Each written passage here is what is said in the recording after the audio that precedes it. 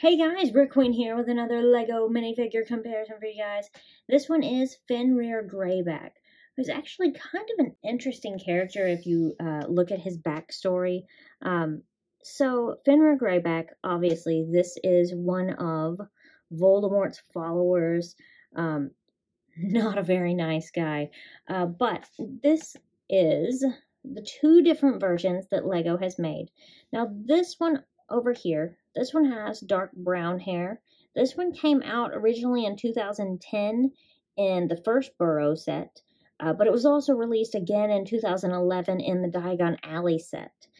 This one right here was. And this one is from 2020, the new Burrow set.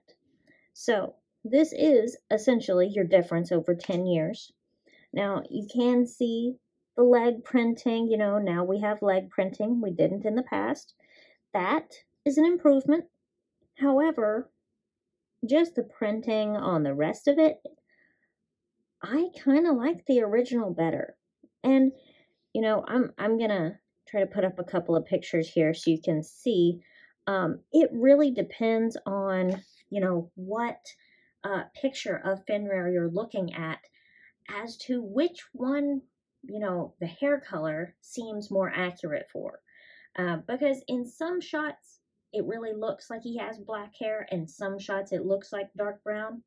However, what I'm going to say is that honestly, neither one is accurate because the hair is not long enough. Fenrir Greyback had longer hair. It actually went down past his shoulders. He's a werewolf. No, not all the time. It's very similar to Remus Lupin. And why is that? Well, Fenrir Greyback is actually the one that turned Lupin into a werewolf. And so, I don't know, I guess Fenrir Greyback has a little bit of pedo tendencies for the fact that he prefers to attack children, which is strange, but he does. And apparently, the story goes that Remus Lupin's father insulted werewolves.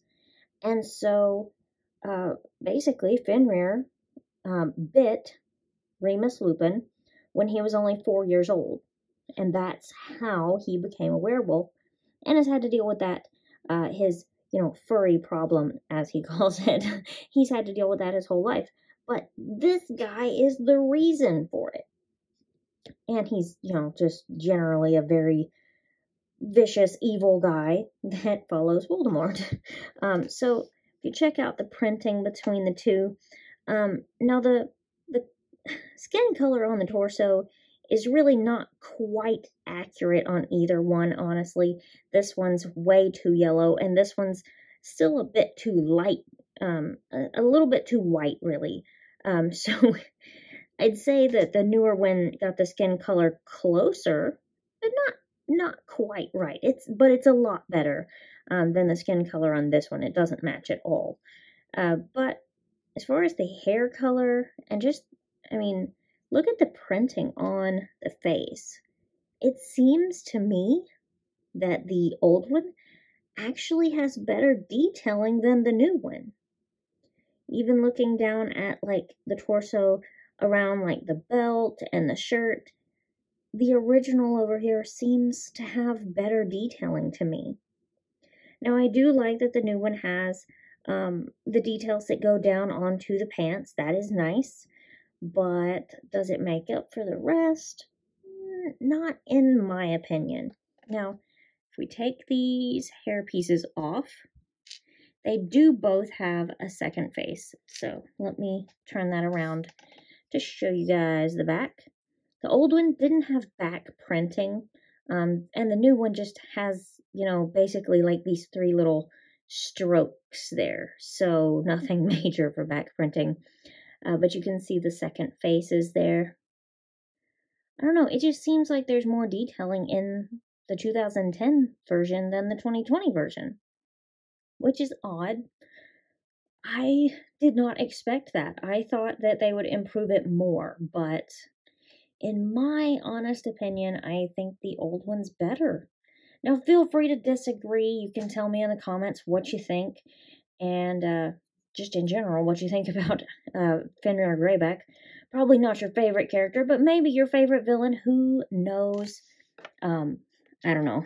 Bellatrix is a really pretty great villain in the Harry Potter world, in my opinion, but who knows? Who knows? I just thought I would show you guys the difference in these two, because at the moment, these are the only two versions of Fenrir. Like I said, this one came out in 2 sets, and so far, this one is only in 1 set right now, just the new Burrow. But we'll see. That could change. They might add them to other sets. But anyway, let me know your thoughts in the comments below. And as always, if you have any other video requests, be it reviews, comparisons, ideas, sets, whatever you want to see, let me know in the comments, and I will see you guys next time.